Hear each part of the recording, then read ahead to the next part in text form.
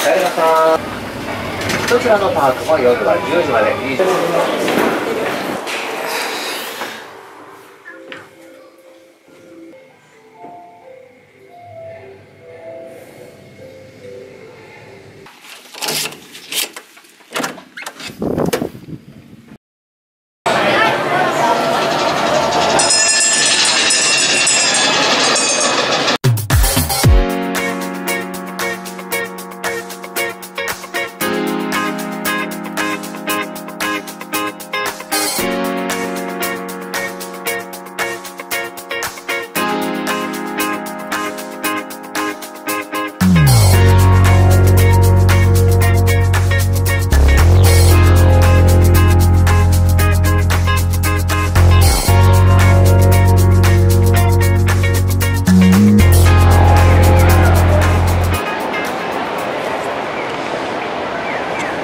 This was from 5 years ago. No, not 5 years ago. This was from when I was 5, which is 11 years ago, including this year.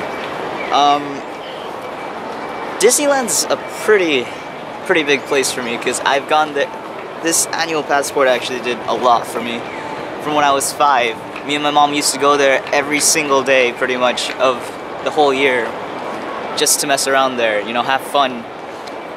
And now, 11 years later, I'm in Japan, and I'm in Disneyland here, which is, it's really, actually, really nostalgic, I guess. Like, it brings back memories, because I used to come here when I was 3 also.